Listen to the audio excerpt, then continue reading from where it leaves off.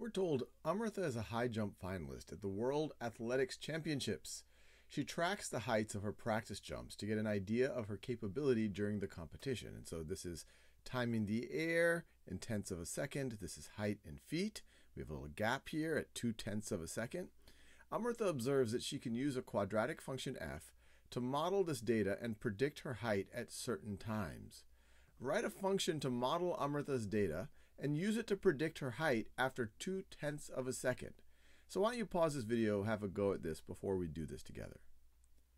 All right, now let's work on this together. What I'm actually first going to do, which you don't have to do, but it helps you visualize what's going on, is actually plot this data to feel good with Amrita's intuition that we're talking about something that could be modeled with a quadratic function.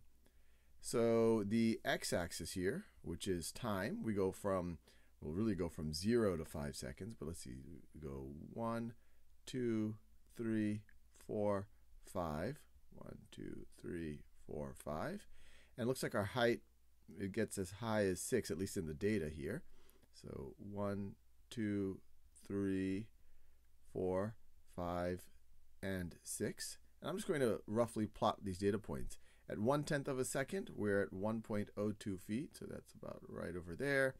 At 3 seconds, we are at 6 feet, so it's something like that.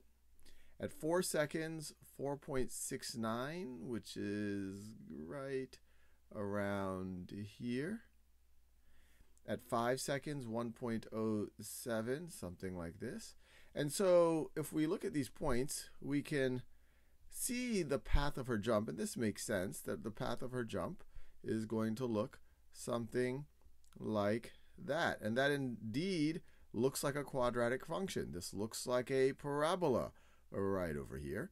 And so what we need to do is estimate an equation, or try to find an equation for this type of a parabola that seems to go through these points, or at least close to these points, and then use that to figure out, if I take that function, if I can define that function, and then I can evaluate what f of 2 is, then we have done what they asked, to predict our height after 0.2 of a second.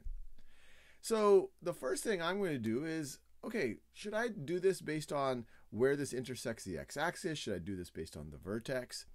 And in this situation, I think I have a pretty good sense of what the vertex is. The vertex is going to be, or is at this point, 3, 6 right over here. Now you might say, Sal, how do you feel confident that that's actually the vertex, or at least close to the vertex? We're not going to get things exact. We were trying to model. We're trying to approximate things. And it's not just because this is the peak point, or if we were talking about a parabola that faced the other way, it's not because it's just the minimum point in the data. It's also because it looks like there's some symmetry around that. What do I mean by that? Well, if we assume that this right over here is the vertex, if you go 0.2 of a second more than that, you have gone down by roughly -5. And if you were to go 0.2 of a second before that, you have also gone down by roughly -5. Now you might be able to do that to kind of approximate what's going on here as well, but we want to figure out a whole function for modeling it. So let's do that. So if we know the vertex, we can think about a quadratic in vertex form. So that would be f of x is equal to some constant a times x minus the x coordinate of the vertex, let's call that h squared, plus the y coordinate of the vertex.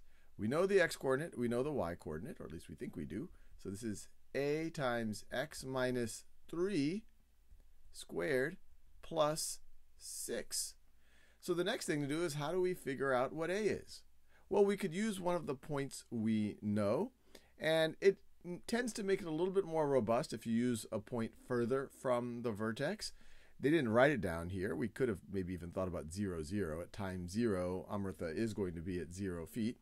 But I'll just go with the data that they've given. Let's use this point right over here at 1.02.